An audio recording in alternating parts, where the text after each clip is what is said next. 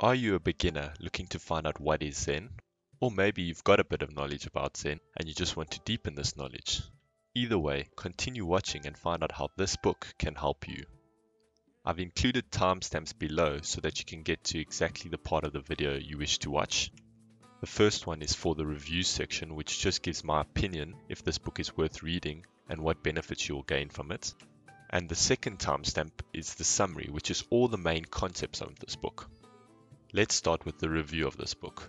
I would definitely recommend reading this book as it gives you all the essential knowledge you need of Zen in a very simple manner, and also focusing more on the practical aspects of Zen so that you can start practicing after reading only a few pages of the book. And even though my summary can give you all the core concepts of this book, there are many more beautiful examples which you'll miss out on, and some of these examples might help you get a better understanding, as everyone is different and different examples resonate with different people. Okay, so now let's move on to the summary of this book. Zen Mind Beginner's Mind consists of a collection of notes taken by students during Shunryu Suzuki's lectures.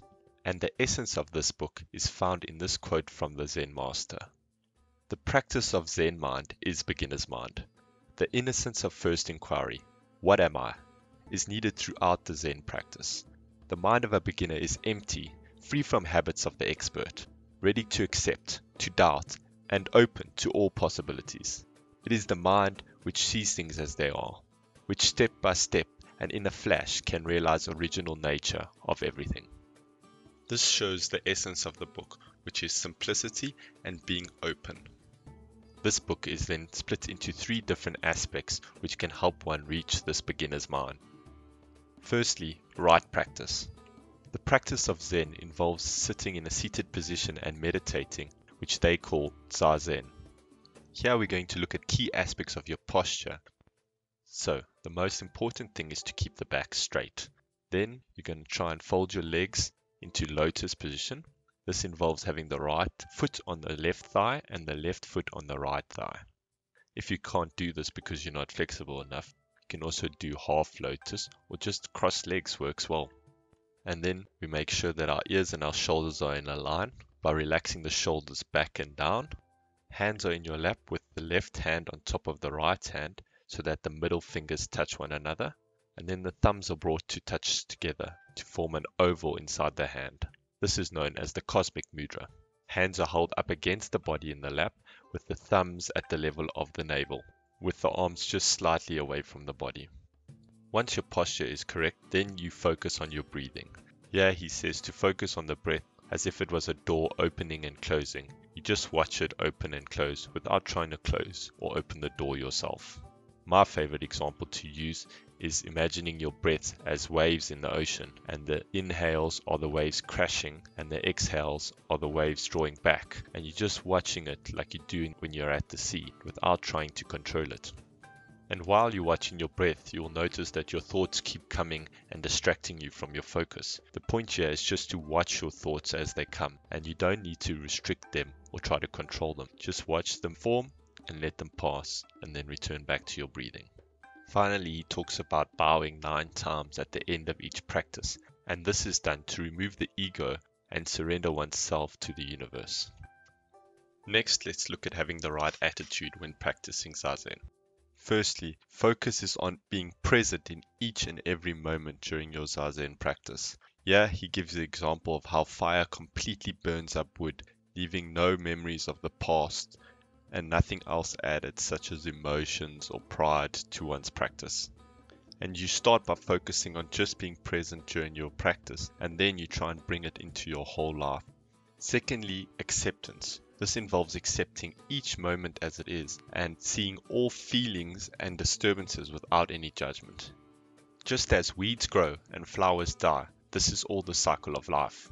And as the weeds die, they will then become fertilizer for new flowers to grow, and thus the cycle continues.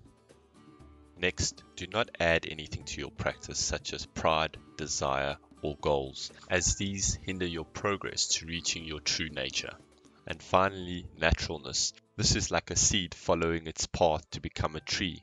They do not think, they just be exactly what they are. And finally, we'll look at having the right understanding. Here, there are 8 core principles from the book, and these are all gems of wisdom which one can use to help improve their practice. The first one is that the true purpose of Zen is to see things as they really are. Next is that we exist not for the sake of something else, we exist for the sake of ourselves. Focus on experience, not philosophy. Zen is about returning to your original nature through Zazen, and not about understanding or learning philosophy. And this is part of the reason why there's not much philosophy in this book. Do not focus too much on your teachings or what your teacher says. Zazen is all about you. The teacher gives you the understanding, but only you can find your true nature. And next, he recommends that practice should be done daily and consistently to achieve good results, and that the practice should be done according to the individual, little by little, so that you don't fizzle out if you try to do too much too quickly. Next, practicing emptiness. This is about hearing all information as if it's the first time you've heard it, and do not add your own preconceived ideas towards it. You just listen completely openly, and then afterwards you can decide whether this information is useful or not.